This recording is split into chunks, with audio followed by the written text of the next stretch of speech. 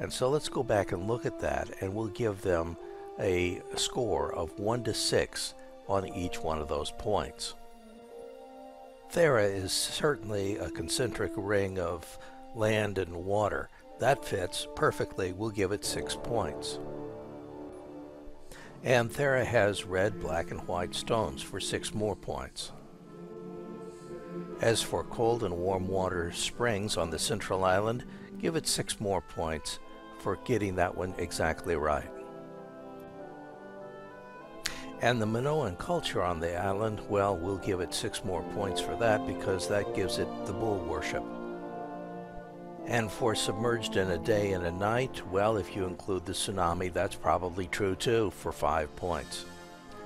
The metal walls, well, that's a little bit more difficult, but the gypsum in the stone at Knossos that makes it shine, that may very well be part of the story, and we'll give it 3 points for that. 9,000 years before the time of Solon, well, that's a tough one. But let us assume that the Egyptian Greek translation got it wrong by a factor of 10. If they did, then it's only 900 years, and that puts it pretty close, so we'll give them 2 points. The Atlantis disaster left behind a sea of impassable mud. Well, if that impassable mud was actually floating pumice, a raft of pumice, well, Thera could possibly be the cause. We'll give them 2 points. And if that 60,000 mile square plain actually was 6,000 square miles, and we were aggregating all the land that the Minoans happened to occupy and cultivate, well, maybe. So we'll give them 2 points. Likewise, if you reduce that 200,000 man army down to 20,000 men, that's at least plausible for ancient times. Now that business about Atlantis being the size of Libya and Asia combined, let's take a look at that. First of all, Asia is only that portion of the western face of Anatolia. Libya could just be the area around Cyrene, which is now eastern Libya, and it only includes the coastline, so it could be quite small. There is another interpretation, and that is that it isn't as large as Libya and Asia combined, but rather it is in between Libya and Asia. And if that's the correct interpretation, well, Thera is in between Libya and Asia for 2 more points. Now, for as far as Thera being an area, or even Crete being an area that was lush and had lots of timber and could grow 2 crops a year, that doesn't ever seem to have been the case, or at least it's not clear that it was ever the case. So we'll just award 1 point for that. Atlantis' chief god was Poseidon, but there's no indication that Poseidon was the chief god of either Minoan Crete or Santorini. Nevertheless, this is not exactly impossible, and we'll give him 1 point for that.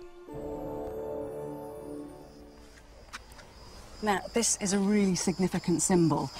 Actually, you can only see it at this time of day when the sunlight starts to get low.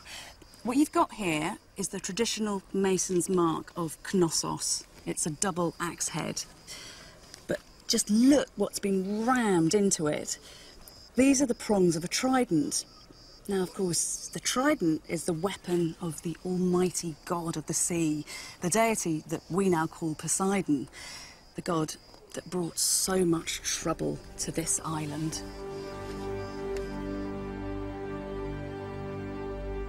Poseidon was fearsomely powerful in Minoan society, both the sea god and the earth shaker.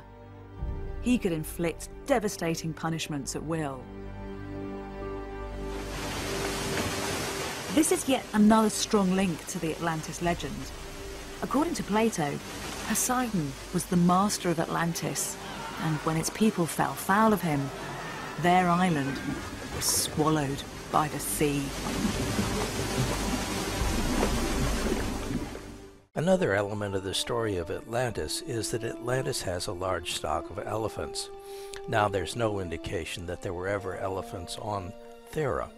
However, let us assume for the moment that instead of 900 years before Solon, it really was 9,000 years before the time of Solon. At that period of time, many of the islands in the Mediterranean had dwarf elephants on them. And it's possible that Thera did also. However, Thera has, for as far as I can tell, always been mountainous, and elephants generally avoid mountainous terrain. So, just one point. Atlantis mined aurichalcum.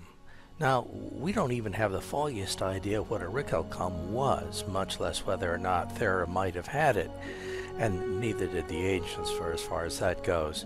So, just one point for aurichalcum. Next, the Pillars of Hercules. We're fairly sure we know where the Pillars of Hercules were in ancient times. There are a couple of different versions of it, but in any event, the Pillars of Hercules was never something that Thera was beyond from the Athens point of view at least. So no points here. Finally, the Atlantis legend tells us precisely how wide various canals were, or how deep, or how wide land was at some particular point or the other in the capital city, and Thera doesn't match any of that. Now, your score may vary from mine considerably depending on how you wanted to hand out those points, but in any event, I'm rating only about 50% of the points for Thera. That's not a passing grade in anybody's calculus. Now, before we leave Atlantis, I'd like to go back to the Critias and show you what the ending looks like. The ending shows that the morale, the moral qualities of the people of Atlantis had deteriorated, and Zeus called a meeting of the gods to see what they were going to do about it. And the story goes on to show that at the end of the Critias, Plato cuts the story off in mid-sentence. Take a look at the bottom there. It's clearly not the end of the story. The ending sentence reads, "Wherefore he assembled together all the gods into that abode which they honor most, standing as it does at the center of all the universe, and beholding all things that partake of generation. And when he had assembled them, he spake thus." And then it stops. There's nothing more to the story. Why did Plato end it here?